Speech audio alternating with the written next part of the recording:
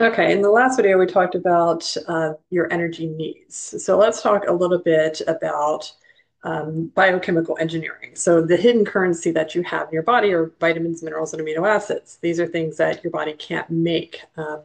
And these are things that we need to give the body because now that we understand how the body prioritizes energy, let's look at the raw materials that make this entire system possible in the first place. And that's your micronutrients. So think of vitamins, minerals, amino acids as the tiny spark plugs and gears inside every cell. They don't just help you survive, they determine how efficiently your body turns food into energy, repairs tissue, and keeps you in balance. So every single metabolic pathway from making ATP to your mitochondria, in your mitochondria to producing neurotransmitters in your brain depends on these micronutrients. So why do we poo-poo them? Like, oh, you don't need vitamins, you don't need minerals. Of course you do. Without them, your metabolism slows, and detoxification backs up, and your body starts running in low power mode. So why isn't food alone enough, especially anymore? So you might think, well, I eat a healthy diet. I should be fine. A lot of my clients are like, I don't want to take supplements. I don't need to take supplements. I've been fine for 50 years, whatever. But here's the problem. The nutritional density of our food today isn't what it was even just 50 years ago. So if your parents did fine, right, well, for 50 years of their lives, they had pretty decent food to deal with. For most of your life, if you're 50 or younger, you've had depleted soils, processed food, chronic stress, environmental toxins, and even the medications that you take are all draining your micronutrient reserves. And if your mitochondria are already under stress from aging, inflammation, or oxidative damage, your requirements are actually going up, not down. So while you might technically meet the government minimum requirements, those numbers only represent what's needed to basically not die, right? So to avoid disease and not die. But that's not what you need to optimize to function optimally. We're not trying to prevent scurvy, right? We're trying to engineer vitality at Philly Wellness Center. So, you need vitamin C. Without vitamin C, you do get scurvy, you die. And that's a huge, like, extreme case, right? But what about all of the cases in between, not getting scurvy and, what does vitamin C do inside the body? Are you getting adequate amounts of it?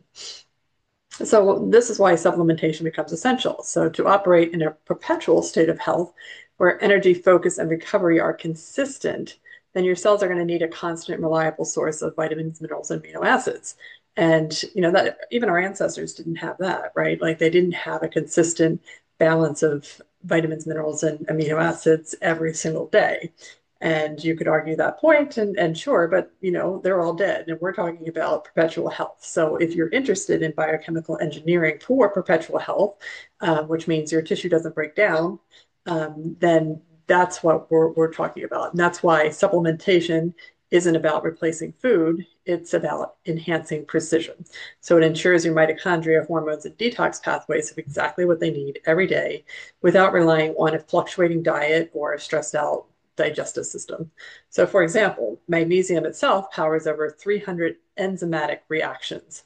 But most people are deficient. So, what happens to those enzymes? They don't happen. That's what happens. And what happens if they don't happen? Well, there's a whole cascade of things that happen.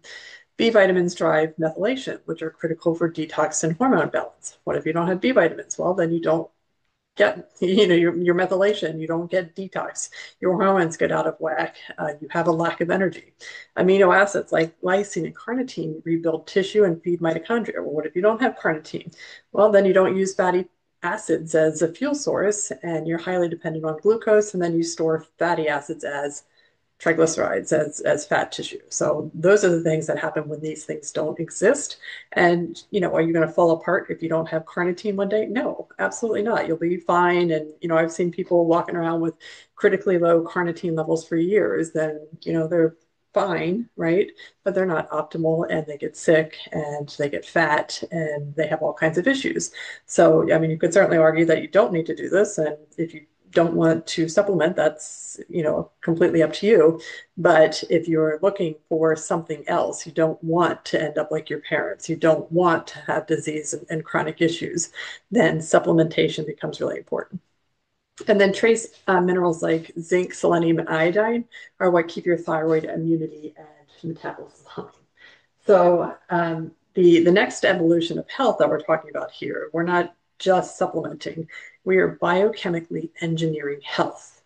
So this means creating the right internal environment where every enzyme has a cofactor. Imagine that, like all your enzymatic processes can happen, right? Every cell has a nutrient supply and every system runs in harmony. So we're no longer reacting to disease, we're proactively designing health at the molecular level. So think of it like high tuning, like tuning a high performance engine, not just filling the tank, but calibrating every spark, every gear, every fuel line to deliver maximum output with minimal waste. And you can think about your car, right? Like if you use low premium gas in your car, it still runs. Yeah, you'll still get a life out of it. You still might get 100,000 miles out of it, but imagine you get 500,000 miles out of your car, or just by maintaining it. And there's lots of cars that have been out there for a long time, and they just by keeping up the maintenance on that car or your house or whatever. I mean, my house has been around since 1850, right? So there's other houses that have been around from 1500. And then there's other houses that just fall apart within a couple of years of being built. So, it's all about how well you take care of your domicile. And we're talking about your internal domicile at this point. So perpetual health isn't luck. It's the result of a consistent biochemical support delivered through targeted nutrition, strategic supplementation, and lifestyle alignment. And when you combine energy prioritization with nutrient optimization, the body shifts from barely coping to consistently performing. So you're not chasing balance, you become balance, right? That's what biochemical engineering means. And when we're designing a body that runs on its own perpetual source of health.